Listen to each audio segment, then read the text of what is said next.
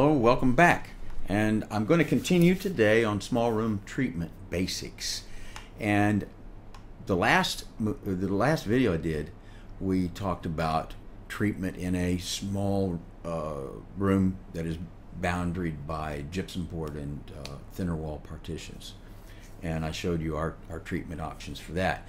Now I'm going to talk about treatment options for a small room that is that is bordered by concrete walls and needing some membranes. So if you look here at my screen, this is actually Storcinder Studios. You can see the finished version on my gallery page, and this is how we did it. This was just an acoustics only job. And let me hide the beams. There's two beams in there. Whoops, hello. Just a moment. 7. There we go. Gone. You see the wave guides in the back. We need a deep trapping because there's a problematic axial mode forwards and backwards. So the length axial mode was causing trouble. Now, ordinarily, what you want to do when you're doing membrane traps, you've got to put them in the middle of the wall wherever possible. And because of that, he needed these diff sorbers for the room just to make it work. So that's what we did. And he has ventilation going on in here, which I'm not sure. I don't think it's shown. No, it's not shown. I told him just cut through the guides and put them in however you can. So what we did, we got this full of wave guides, wrapped in lightweight, fluffy stuff.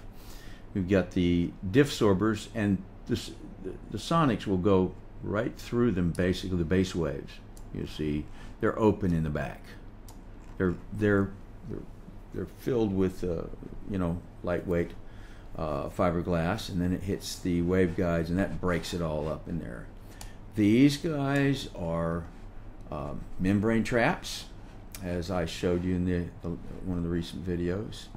And of course we have a cloud trap. So this is a small room. Actually, let me pull up the data. Where is it? Where's the room mode calculator? There we go. Let's look at that. He has his room meets Spinello. Fantastic. The minimum RT60 is 0.22 seconds. I mean, sorry, maximum, excuse me.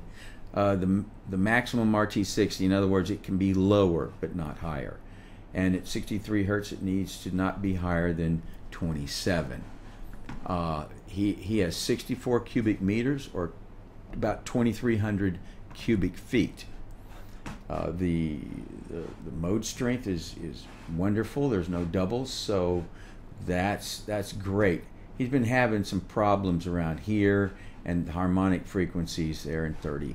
His room will work down to 30 hertz, and that's where his problem frequency was: 30, 60, 90, and we fixed it. Actually, I should, but I can't load the REW on this machine, but let me show you how we did it rather than the results. Perhaps I can show results another time. These are all 20 centimeter or 8-inch traps, and they're broadband traps. Because the walls are ever so slightly angled, this will work. We do have a concrete wall over here, but over here we have an isolated partition that is gypsum board on both sides and the tracking room. So it's going to get weird anyway with this going on. But we did a pretty good job here. Now up in this corner, right here, there's a beam, and it goes to the edge of these individual traps that are hanging on the ceiling. So up front of the beam, what we did, we covered it with fabric and had it filled with insulation, basically. Put some rock wool in there, and then on top of that, the fluffy stuff.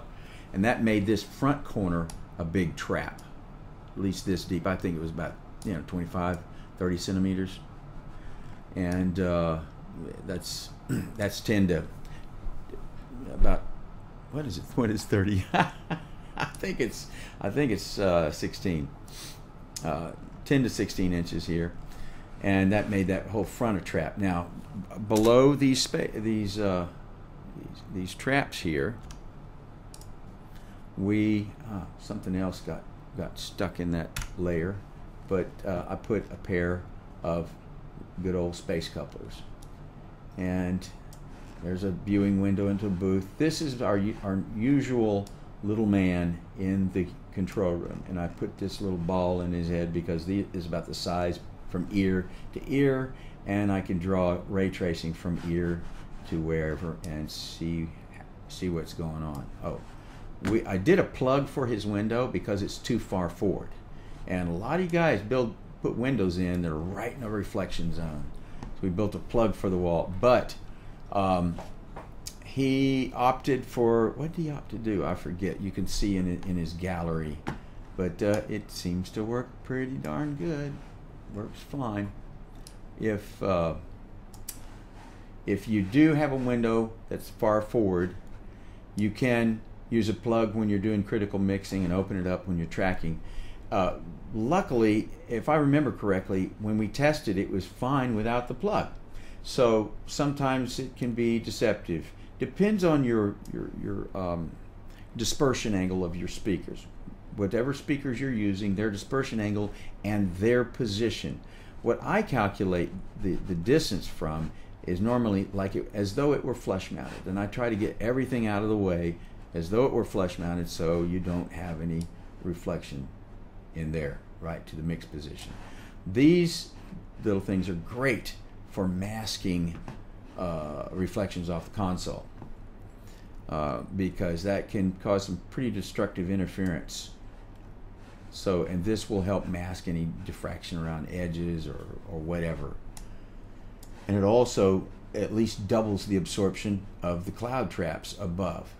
So there is an example of a room that needs membrane traps. Remember, if you use membrane traps, you need to put them at the center of the walls, because that's where things happen the most. Just put it simply: rear wall, front wall, side wall, in the center, or as close as you can get to that. Anyway, please subscribe and look for my next one. We'll talk soon.